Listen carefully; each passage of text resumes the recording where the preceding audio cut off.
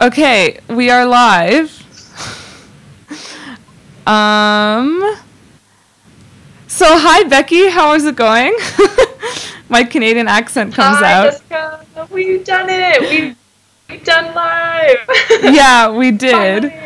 Finally. I actually don't know if it's working. So I'm really sorry about that. Also because That's okay.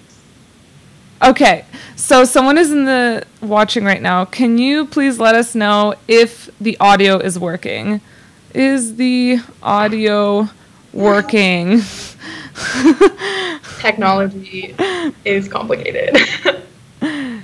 I think you guys can hear Becky and it says that my audio is working, but I just want to make sure it's working. Yes. Okay, they can hear me. Okay, everyone can hear me. Okay, now we can start officially. So My mom still doesn't know how to attach files to email, so I think we're a step ahead. Okay. So, welcome Becky. Thank you so much for being patient with me. How are you? My pleasure. I'm doing great. Friends over the internet is my favorite. How are you? I'm very well, a little stressed out. Everyone says they can hear both of us. I don't know if everyone knew, but we were actually supposed to start an hour ago, and because of, time differences, and Google lied to us about the time difference, we're starting an hour late, and also I forgot to plug in my mic, so it took me like 20 minutes to figure out why the mic wasn't working. Anyway, now back to Becky. We're here.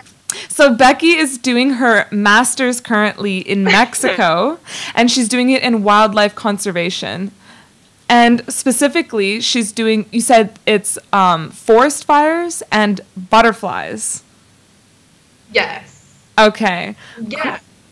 Cool. So can you sort of take us back to before you did your master's, before you moved abroad? When did you really decide you wanted to study? Actually, it wasn't even wildlife conservation that you studied in your bachelor's, right? Was it more of a general science, or what was that? And why did you choose to study that? Yeah, so since I was really young, I loved animals, and I just didn't really know how to translate that into science. So in high school, I was really interested in biology and all that kind of stuff. And in my university, it's a very small university, so I actually just took a general biology degree, and it actually focused a lot on microbiology and animal physiology. Okay. And I took a very small amount of actual ecology and conservation content. But kind of despite that, I always knew that was what I wanted to do, even though everyone around me was studying medicine and agriculture and different kinds of things. So I actually started going abroad from my second year of my undergrad. So I've actually been doing that for about 6 years now. So that happened quickly. Wow. So where did you go abroad in your second year? It was my first conservation trip. I went to northeastern Peru to the Amazon rainforest, and I was there for a month. I was just as a research assistant, but it was kind of my first experience with tropical biodiversity monitoring, really. And yeah, from that I just kept going. So was that sort of the first moment, or was that something that built off of your love for animals in the environment? Or was that sort of the first moment when you were like, okay, yeah, I'm moving to Central or South America and I'm going to do this?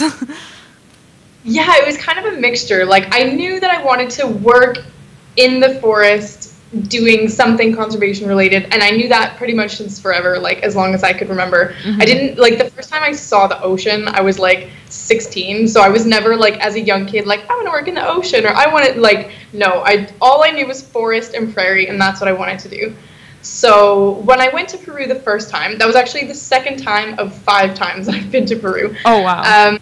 Yeah, so that trip actually kind of turned me off. I actually didn't want to do conservation after I took that trip. It was really hard. We were in the field, we were completely subject to weather. The food was really difficult to get used to because we were in such a remote place. It was uncomfortable, there were so many mosquitoes, it was really difficult. And so actually after that first trip, I was a bit I don't know if I want to do that specifically. Yeah. Actually, that's turned out to be exactly what I have done. I've kind of just gotten over the difficulties. But that was the first moment when I was definitely like Latin America, there's a lot of opportunities there, and that was when I first started to study Spanish. So that was exactly like the 6-year mark of starting to study Spanish. So now when you're studying in Mexico, is everything in Spanish? Yep. Wow, that's crazy. And it's not like math or something that is easily translated. It's actually like, no, you have to understand what they're saying.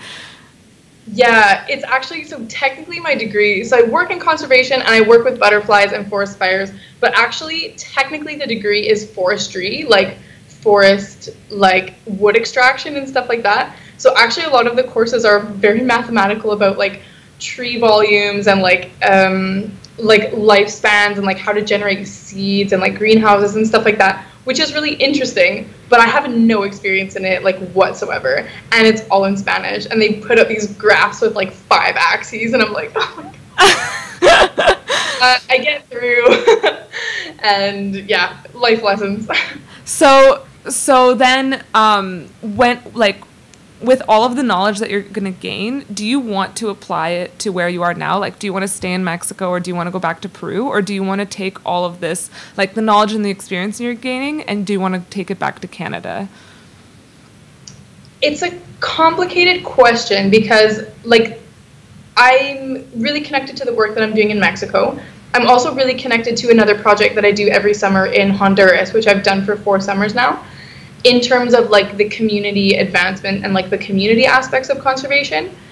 But I have a personal conflict with it because as an outsider, as a Canadian, I don't feel that it's my place to go to another country and say like, this is what you need to do to conserve your forests, because I don't know anything about like the struggles that they're facing or what needs they need to be met or what is working just fine for them. Like, as for me as like a foreign master's student, that's not my place to go anywhere and say this is what you have to do. Mm-hmm. So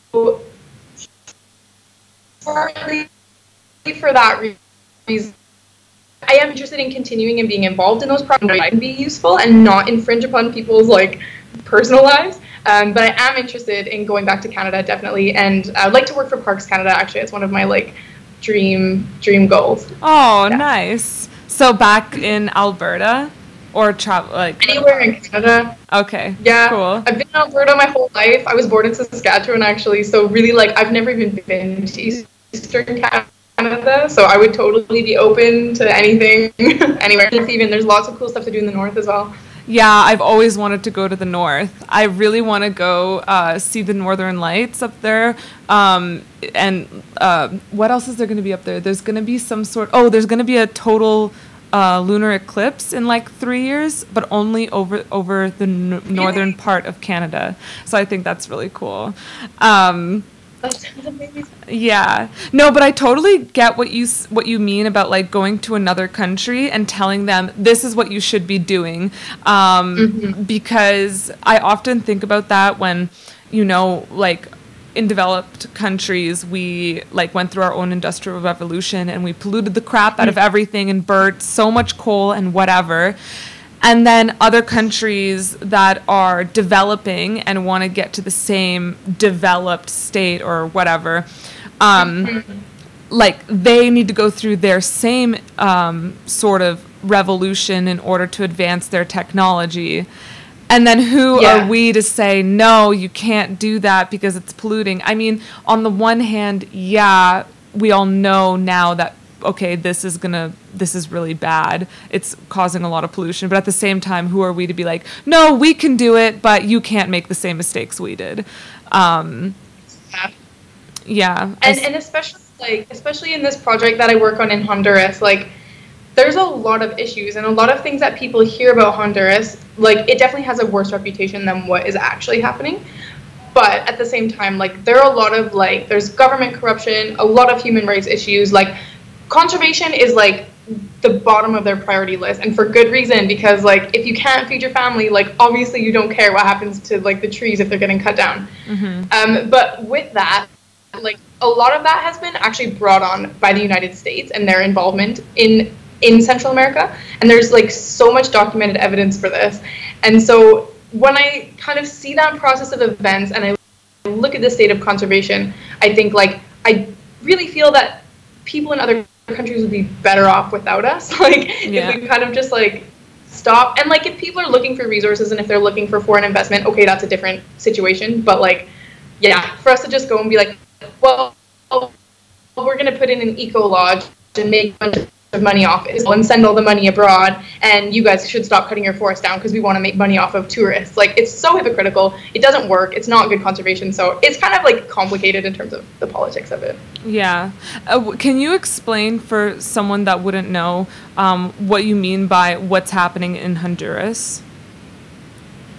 Yeah, so based on, like, what I know and the research that I've done, in Central America, so it's particularly in Guatemala, but also in Honduras and in Nicaragua, like, the United States basically got involved in the Civil War, like, exacerbated civil wars. There was a civil war in Guatemala in the 1980s, and they based troops out of Honduras in order to participate in these conflicts in Guatemala and Nicaragua. Mm-hmm. And basically, it was kind of like a Cold War type mentality where they were like, well, we don't want other superpowers to come up with a communist way of thinking.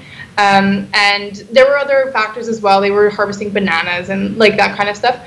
So, and that has continued in Honduras specifically up until 2009. There was a coup d'etat against the sitting Prime Minister, Manuel Zelaya. And the United States, like, it kind of, like, got involved in that situation. The details are not super clear to me, but Honduras was, like, kicked out of the Organization of American States, and, like, there was this whole thing, and that was in 2009, and things have, like, gone downhill politically in Honduras since then. So it's, like, direct, I think it was, like, Hillary Clinton and, like, the Clinton, like, kind of way of thinking that was like, well, you know, maybe we need to, like, keep this from happening in Honduras, or maybe we need to butt out and make sure that they let their corrupt presidents get elected, and a lot of, like, details and policies like that have started, like, since the 1950s, like, a long time ago, and are continuing today. So, but the outcome of these sort of, like, political disputes is like, not, you're saying that a direct outcome of these disputes is, like, not conserving the environment? Or not directly.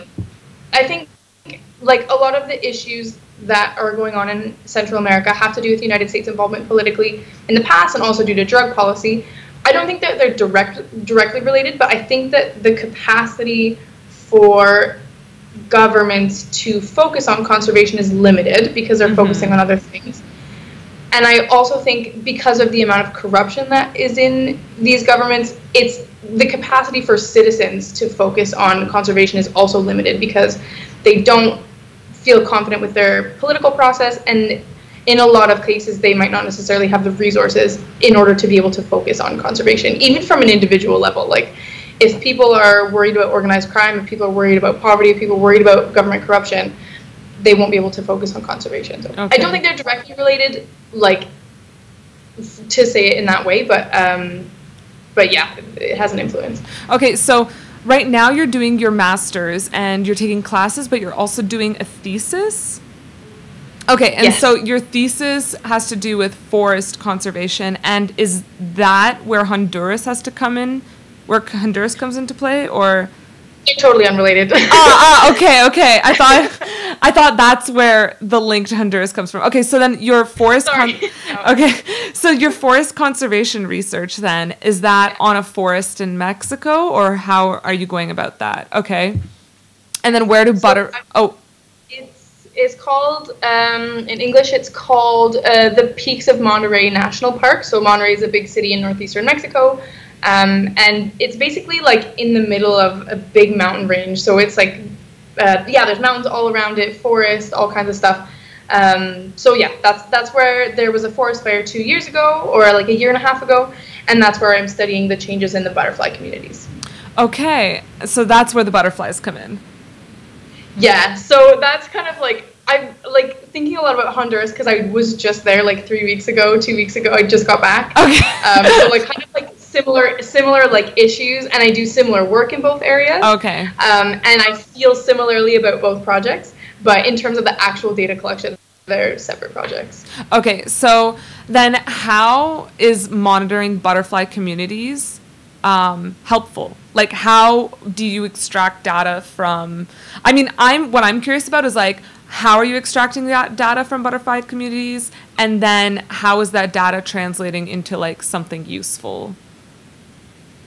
Yeah, that's a great question. So for me to actually get the data, like it's just field trips. There's loads of different like methods that you can use for measuring all kinds of different animals. So for butterflies, they're really easy. Like they're easy to see, they're easy to find, they're abundant, and they're easy to catch. They don't bite, they don't hurt you. Like they're super, super easy. So I can literally just pick my field site, walk around and count and catch the butterflies, identify them, and that's like literally it. I also have like traps. Butterflies come in, they like rotten bananas, beer, Gatorade, pee. They like all kinds of rotten fish. They like weird stuff. So you can put that in like a bottom of a trap. It's like a big tube made of like net basically, and they're really easy to catch. I literally just like sewed it in my apartment, like really straightforward. So collecting all of those data basically to just find out like how many butterflies, how many species, what's the species evenness like, all those kinds of things. And then that information, hopefully, this is where politics comes into play as well again, that information would be available to government officials, would be taken into account when governments write their policies and kind of write their reports about the progress and the status of conservation and that kind of thing. In Canada, generally that information is well received. It's available. Policymakers take it into account if it's a high-scale project and something that's of good quality. I think in other countries that's not necessarily the case. So despite the fact that research is available, it may not be taken into account because governments want to seem like they're being more progressive than they actually are, or want to act like there's not conservation issues. Or, for example, in the national park where I work, it's right around a major city. So people want the park to be smaller so that they can sell the land because it's really profitable. It's a really nice land to sell real estate. So all kinds of conflicting interests, which makes the political aspect complicated. But the idea is that to inform conservation policies.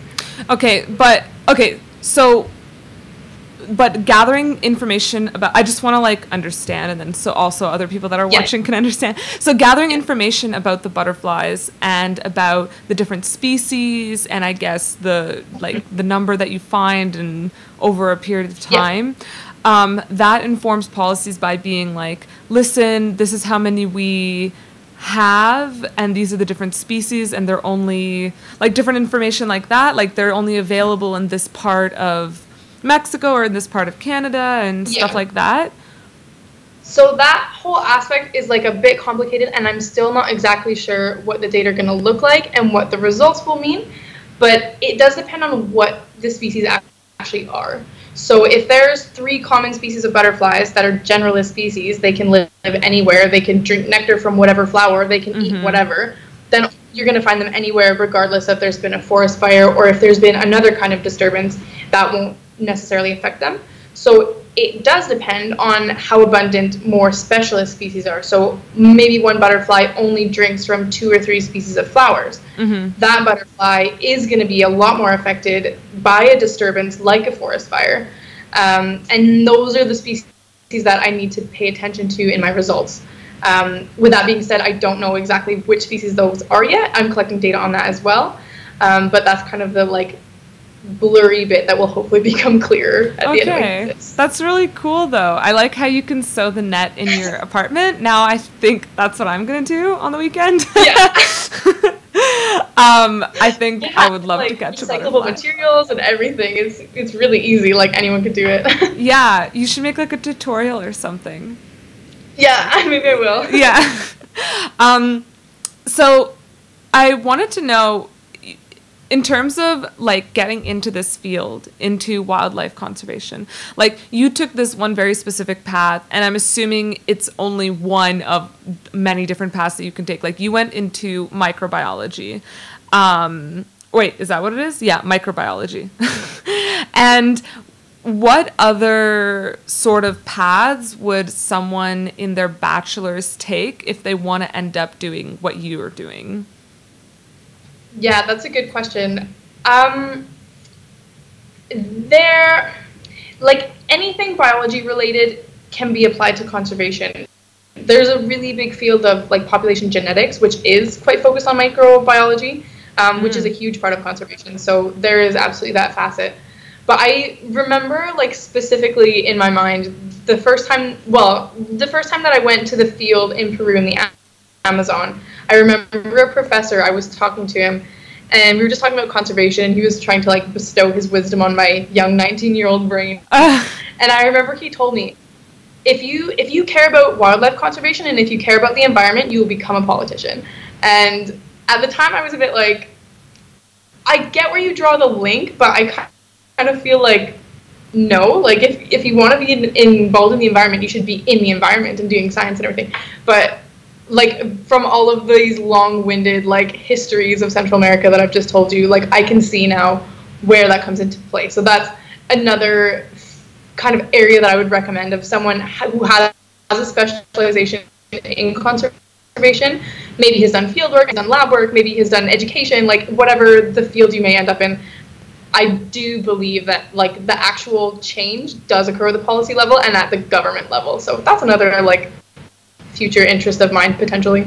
Oh, cool. Yeah, because I was thinking like in terms of plastic use, because I don't know if you see like sometimes I post about like my zero waste initiatives or whatever on Instagram, but like I always think it's so difficult. Like some of my friends are like, it's just so easy for me to go to this restaurant and like get a takeaway container, and like I'm not going to carry around a container with myself, like in case in case like all of these different things happen and I just happen to be in the situation where I need a takeout container. And it like really it's only going to come from policy, like from policy changes. Like I can do what I want and I can try to bring as many containers as I want and try to not buy anything in plastic, but in the end like all big change is just going to come from policy. So in that sense, I was going to say, I just recently read the essay, The Tragedy of the Commons. It was written in like 1968. It was published in Science.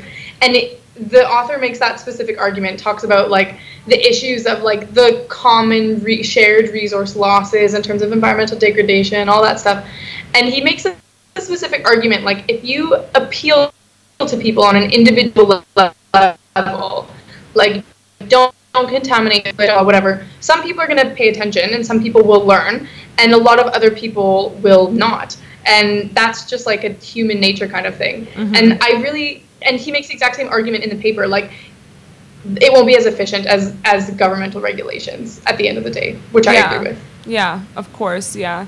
And I was going to say something else, but I completely lost my train of thought. But I also told you that this would happen.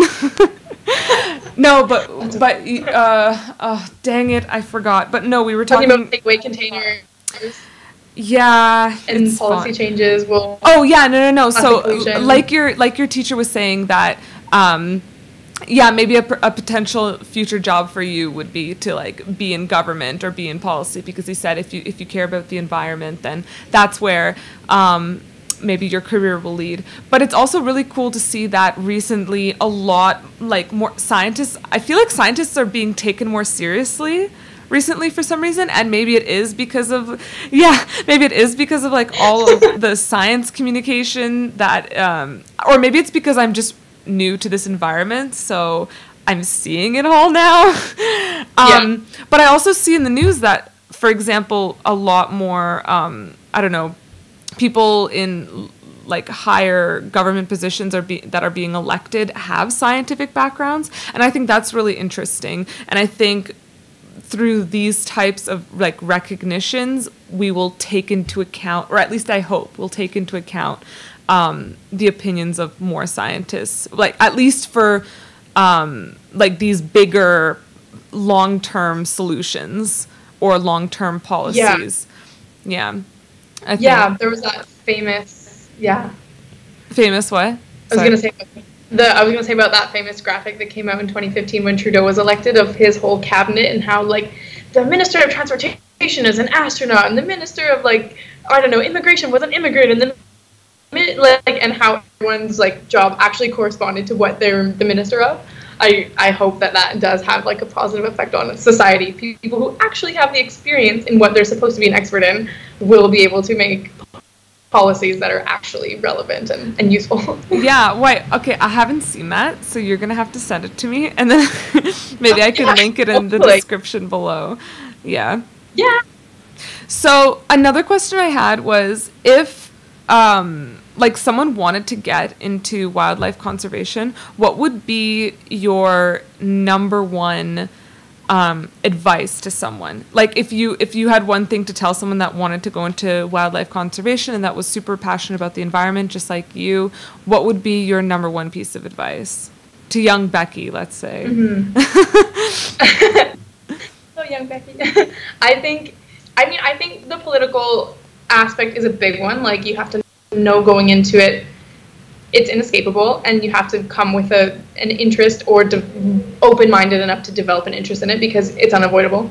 And also, I think conservation is a lot more broad than people think it is. Mm-hmm.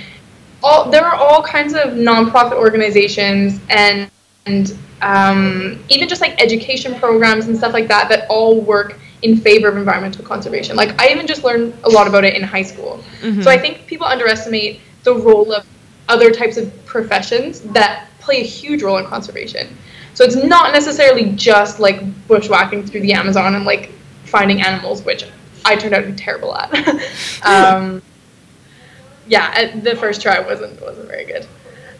Yeah, I think that would be the main thing. Like I said, there's lots of different ways, and even what I said about like microbiology being like a huge, like its own field of conservation biology and population genetics. Like it's more than just the forest. It's a lot of different things.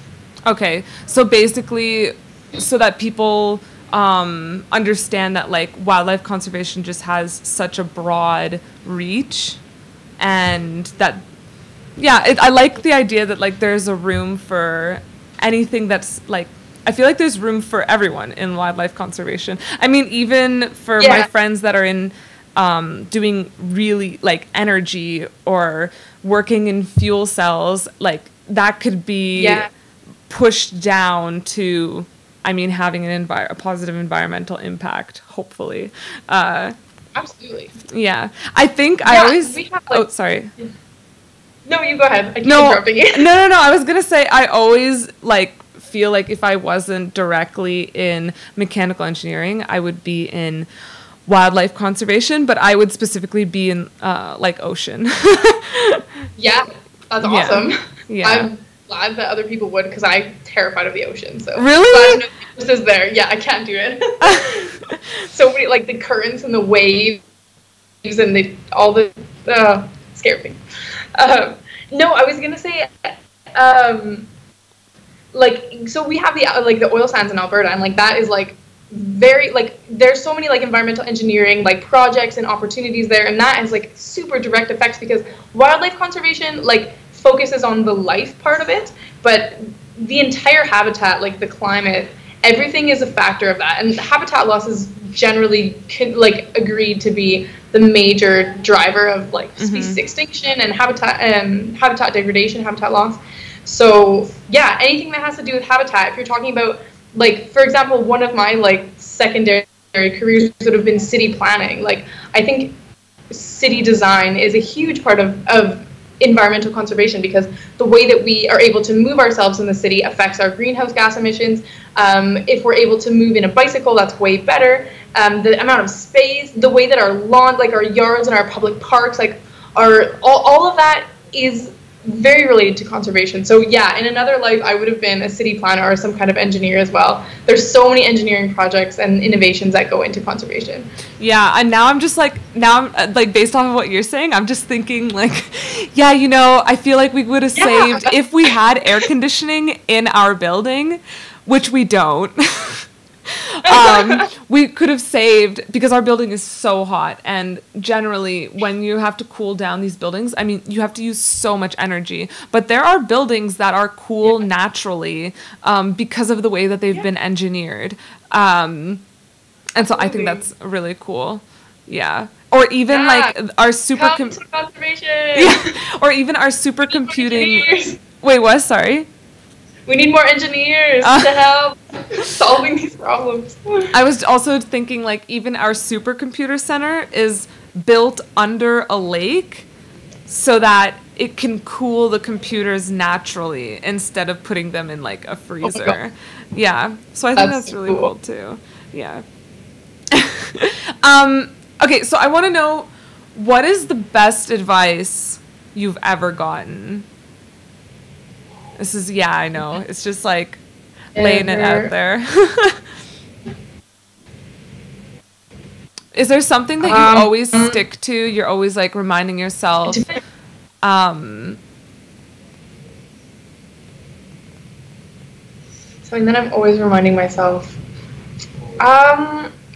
I get a lot of advice from the internet lately. I find memes very inspiring. Okay.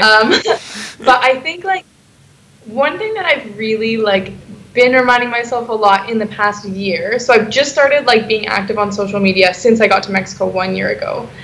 And I'm always being asked and asking myself, like, what do I actually care about? Like, and it goes for kind of, like, prioritizing as well, like in your day-to-day stuff, like what is actually the most important thing and what is going to advance you to where you want to be, kind of thing. But also just like when I'm communicating with people, like I tend to get lost in my thoughts and my speech and not be very concise sometimes as well. So same. Like able to like take a step back and be like, what is it that I want to share? Like, what do I want people to take away? And what do I want to take away from other people as well when I'm listening? What do I value and what questions do I want to ask to find out the things that have value to me and the things that I genuinely care about? So, and it's hard when you sit down and like, who am I as a person? Like, what's important to me? It's like a really hard question to answer. So it's a process. Yeah, no, I agree. I think being self-aware and mindful is one of the most important and also useful skills that someone can have. Like understanding, why am I feeling this way? Why do I think this way? What do I want my like action, like why am I doing this thing and what should I be doing? Like asking all these questions take time, but I really think being self-aware is really, it should be the number one skill that, I mean, personally, I think if I'm an employer, I would just be like looking to see if whoever I'm hiring is self-aware and mindful of their actions and stuff like that. And it makes your life and your time so much more efficient, because when you know absolutely like what your motivations are for doing something, and when you can explain it, then you know that you are doing the right thing. And even just like in terms of like organizing your time, like that happens to me so often where I say yes to a million things and I have a big list and I'm like, what do I actually care about and what can I actually contribute to in a positive way, and what am I just doing because I feel like obligated to or whatever. So it makes your time more efficient, your time better to organize. Yeah, no, exactly, I agree. And then stepping back a little, I forgot to ask this question earlier, but I wanted to know, I mean, so you're living abroad, I'm living abroad.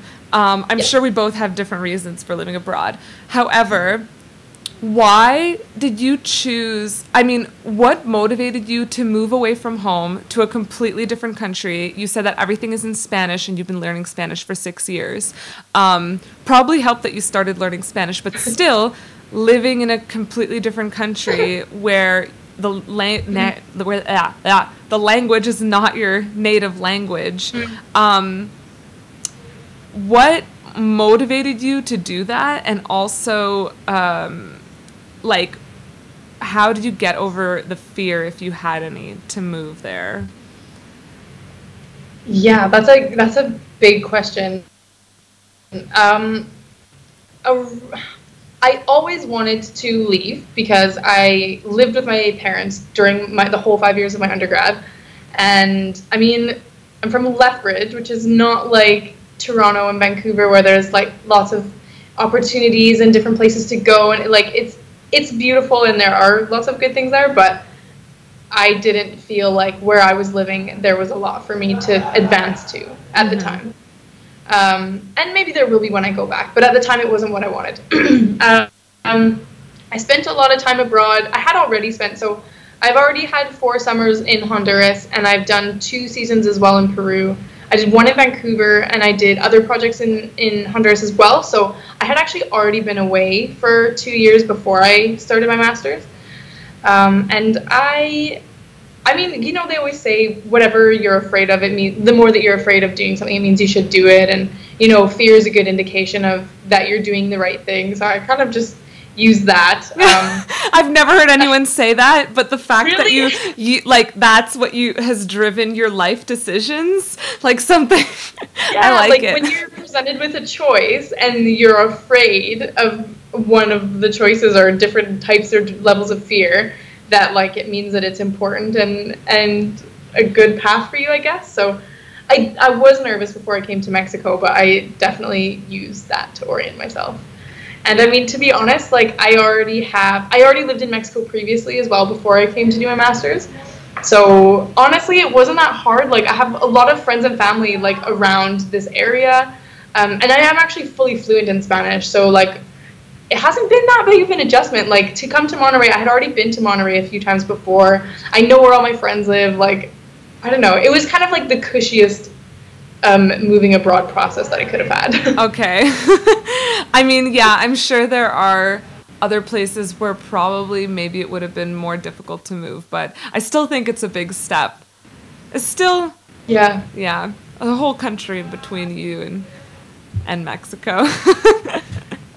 But it was, I mean, I eased into it for sure because I had been to Mexico a couple of times previously. I have, like I said, I know people in most major Mexican cities and have like close friends and had been to Latin America and already knew the language. So I kind of like worked my way into it instead of kind of just jumping in all at once. Yeah.